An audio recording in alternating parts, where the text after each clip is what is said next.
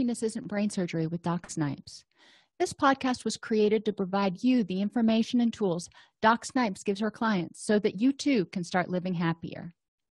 Our website, DocSnipes.com, has even more resources, videos, and handouts, and even interactive sessions with Doc Snipes to help you apply what you learn. Go to DocSnipes.com to learn more.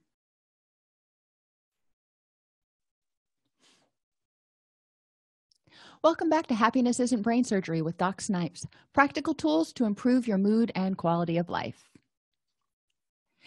We're continuing to talk about self-esteem, and as you've probably noticed, or you will notice, these are slightly shorter segments than our usual podcast segments because there's a lot of stuff that you can really do to improve your self-esteem, and we don't need to get super in-depth into theory because in most cases you probably don't care about it. So we're going to have a few shorter episodes here. So we're going to start with addressing the self-esteem bully, and this is sometimes called the internal critic. What characteristics does your internal critic have? And if you look carefully at this infographic, the self-esteem bully or the internal critic will trick you into thinking that you did the wrong thing or you're bad. It will bait you into getting angry about things. It will put you down, shame you, attack you, deride you, tease you for not being whatever you think you should be. There's that should again. Mock, assault, insult, trick, attack, ridicule, insult, harass, browbeat. How many times do you do this to yourself?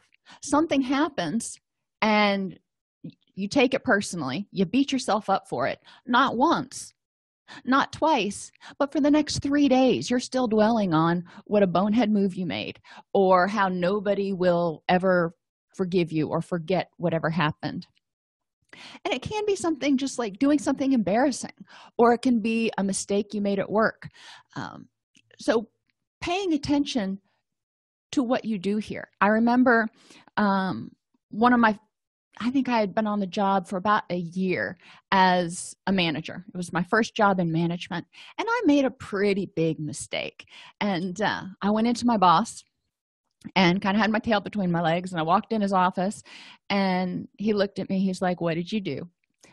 I'm like, "How'd you know that?" He's like, "You always have this look on your face when you made a mistake. So what did you do?" And I told him, and I mean, it was a pretty big mistake. And he sat back, took a deep breath, and he said, "Okay, what are you going to do to fix it?" And I was a little befuddled because that's not the reaction I was expecting. I was expecting him to get angry, to shame me, to discipline me in some way for this pretty big error. And he didn't. He said, "All right, no clients got hurt. Wasn't the choice that you should have made, but what are you going to do to fix it?" How often can you do that to yourself? When you make a mistake, how often can you just act like Richard and sit back, fold your hands, and go, "All right, that was not ideal. What do I do now? How can I fix it?" So I want you to think about the ways your internal critic bullies you. Does it tell you regularly when you get up that you're not good enough, or that maybe it makes you feel like people are going to find out that you're not all that you present yourself to be? We call that the imposter phenomenon. People who have achieved something in life, whatever it is, and are just constantly afraid that somebody's going to find out that they're not really that smart or not that successful. They feel like they're an imposter in their own body. How does your bully interact with you? We wouldn't tolerate these behaviors on the playground. Why do you tolerate them in your own head?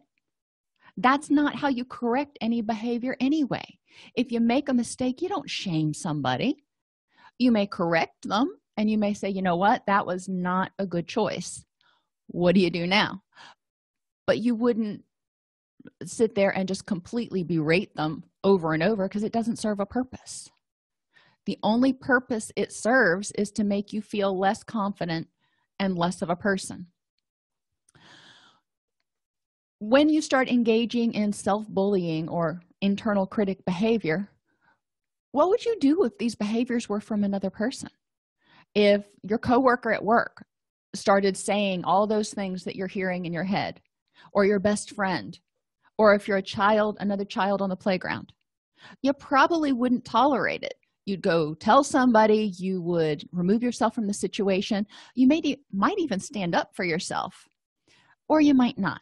If your self-esteem conforms to that and you don't think you deserve any better, you may just take it. How does that affect your self-esteem from that point on? Likely, it's pushed it down even further. So what would you tell somebody who is experiencing these behaviors? If your best friend came to you and you're an adult and your best friend's being bullied at work by somebody who's just, a nasty person to be around, always mocking them, making fun of them, trying to trip them up, and pointing out their mistakes. And they came to you and they're like, oh, work is just awful right now. We have this person that keeps doing this stuff to me. What would you tell them? What would be the next steps to take? Well, apply the same thing to yourself. What can you do in order to deal with that bully? We don't tolerate bullies. So this bully, otherwise known as the pathological critic, is in our head from a very early age. And this pathological critic has this arsenal of shoulds that we learned from the time we were knee-high to a grasshopper. You should wipe your feet when you come in the door. You should say please and thank you. You should be perfect at everything. You should get straight A's. You should. Okay, you get my point. Well, some of those shoulds are kind of extreme and unnecessary. So it's important to take a look at that and figure out what things are important in your life that you need to do, and then change that should from can and will, or can't and won't. If you can make straight A's and that's something that's important to you, then you will. But these shoulds are just lingering stressors out there. Where did the critic come from? Well, it comes from those conditions of worth we talked about. When children are younger, they think in all or nothing terms. If a parent disciplines them, they generally take it pretty seriously. I remember when my daughter was little, all her dad had to do was look at her sternly, and she would get these alligator tears that would just drip down her cheeks.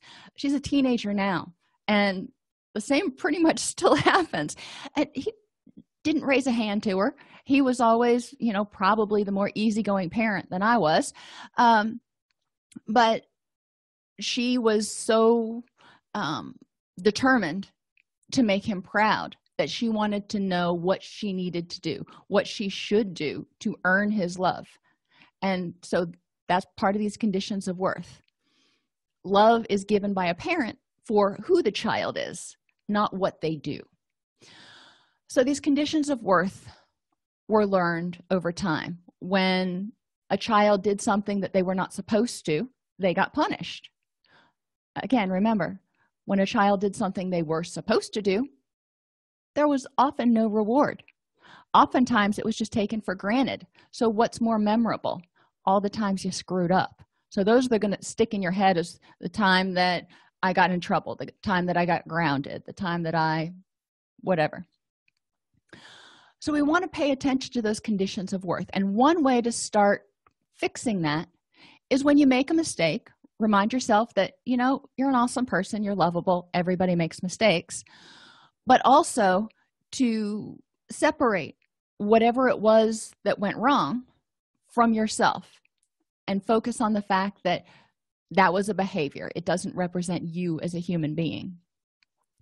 We listen to this critic because it can provide some security. People with high self-esteem who don't need reinforcement, who don't need others to tell them they're okay, they're able to say, you know what, I messed up, let me figure out what to do next. People with low self-esteem, when they make a mistake, they feel frantic. So they drop back to childhood, if you will, when they were growing up, and that parental figure that they've internalized in their own head. Now, if they didn't have parents that were around or who were loosely engaged, they may have developed their own internal parent that told them what they should do, their own internal Jiminy Cricket, if you will. And so when things start going a little bit wonky, that's the person that they hear in their mind saying, you should have done better, you should have studied harder, you should have cleaned your room. Listening to the critic is a form of security until you can provide your own reward. Listening to the critic is the way of figuring out what you need to do in order to feel loved, until you can look in the mirror and realize you deserve to be loved for who you are. So the first step is catching your critic. When you hear the shoulds in your head, or when you hear the bullying and the taunting and the name calling, catch your critic and tell him to be quiet. You don't have to be nice. You don't have to be rude, but you don't have to be nice. You can be like, no, that's not what I'm going to listen to right now. In the process, you may want to try to unmask his or her voice. It may be a parental figure, or it may be a coach or somebody that was important to you that you wanted to get their approval when you were growing up. So figure out who that is and then tell them to be quiet. Sometimes it's hard to do that, especially if it's a parental figure or someone who is important, because we're always told not to talk back. So it's harder to deal with. Envision this critic. Once you kind of figure out who it is and make peace with it, envision this critic as a heckler in a gallery. Pretend you are a comedian and you're standing up on stage and there's somebody in the gallery just heckling the heck out of you. What would you tell them? They're being bullies. So what do you tell them? You tell them that's not appropriate. Go away. Security, have them removed. That's what you need to do. Have your own internal brain security, have them removed. So developing self-esteem means silencing this inner bully or critic, because the inner bully can be really mean. And a lot of times the inner critic was developed when people were young. So their thoughts are very all or nothing. So if you don't succeed completely, then you're a complete failure. If you don't do this perfectly, then it wasn't worth doing. The inner critic doesn't focus on giving you credit for the parts that you did right. The inner critic doesn't bolster you and give you the attagirls or attaboys when you do something right. The only time he or she speaks up is when you do something that you perceive as wrong. You need to be compassionate with yourself, recognizing, again, everybody makes mistakes. I think I need to write a book like that, because we have the book Everybody Poops, and that's a real popular book. So I could write a book, Everybody Makes Mistakes. I don't know if it would be as popular. But anyhow, recognize everybody has strengths and weaknesses. That's part of what makes the world go round. If everybody had the same strengths, then what would happen to the weaknesses? And nobody's going to be perfect at everything. So everybody has strengths and weaknesses, and we balance each other out. That's why we have people who are good at math and people who are good at English.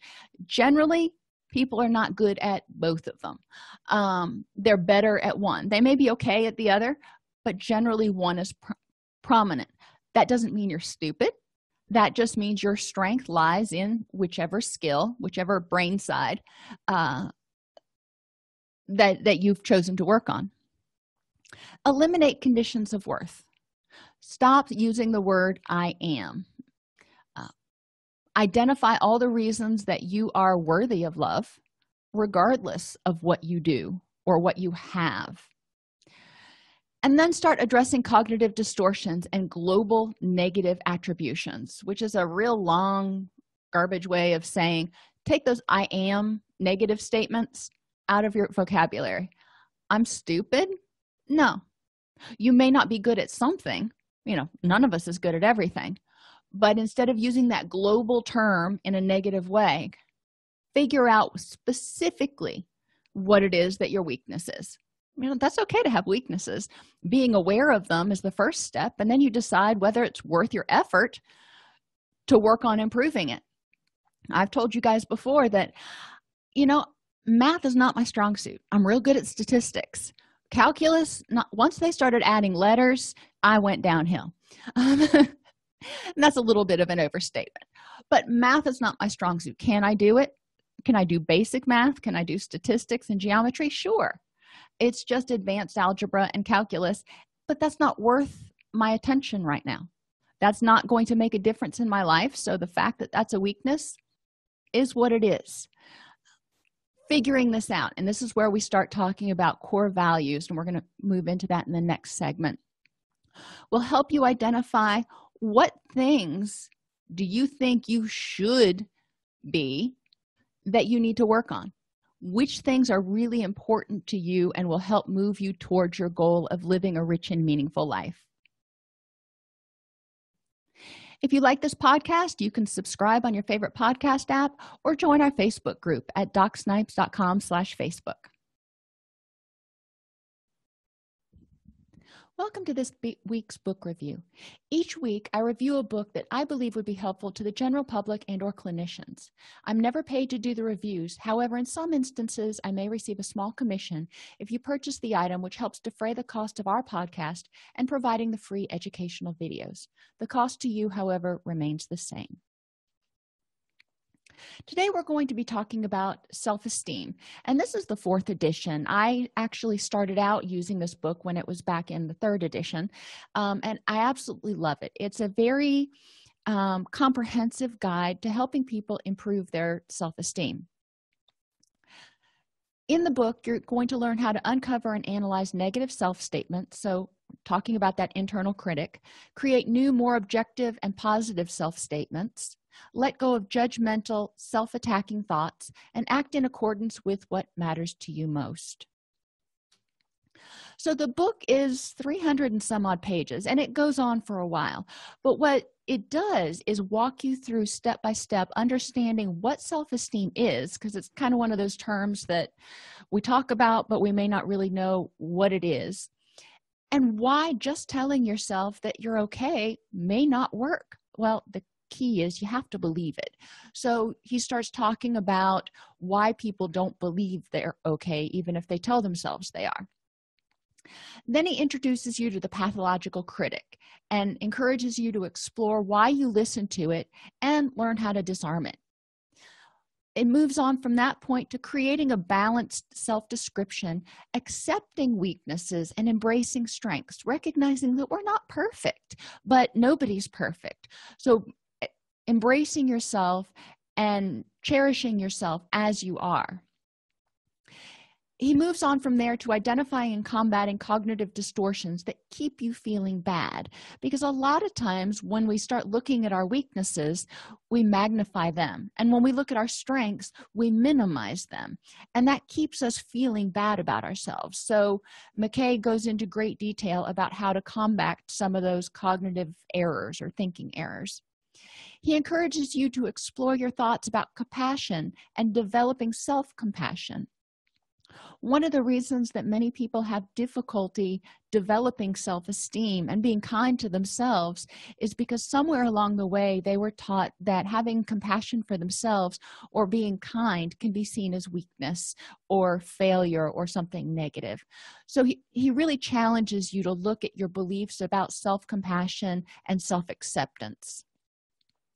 He explores how to reframe mistakes and accept fallibility, because again, even though we know we've got strengths and weaknesses, we're also going to make mistakes. So accepting those and learning from them, and not turning them into something huge, but accepting that everybody makes mistakes. Then he talks about what to do with the constructive and destructive criticism that you receive, sometimes on a daily basis, to help you respond in a meaningful way. And basically, it boils down to a bunch of techniques that will help you learn how to take what's useful and leave the rest, accepting that sometimes criticism is not as much about you as about that other person's stuff. And then he ends with helping you clarify what you want and need and using your skills to get those needs met more effectively. So creating win-win situations and learning how to assertively communicate with the people that are important to you. This book is written in really plain language with practical tools, which is one thing that I love about it. You can read 3 or 4 pages, get something really useful and insightful, and work with that for a while, then come back the next day or the next week and read another 3 or 4 pages. So it can be really useful for self-help or as a tool to guide individual or group therapy sessions. Visual learning clients like to have it as a reference to review, markup, and bring for discussion in the next session. So a lot of times when I do self-esteem groups, I'll have each client get a copy of this book. We go through it page by page, activity by activity. We do them sometimes in class, sometimes as homework, and then we talk about what they learned, and then they can go back and review over the week between sessions what we talked about and get those visual cues that help them remember the important skills. I hope you've enjoyed this book review, and please feel free to log on. It's Self Esteem by Matthew McKay. It does have a Google preview, so you can read a little bit more about what's in it and see for yourself and see if it resonates with you as a good tool for self-improvement.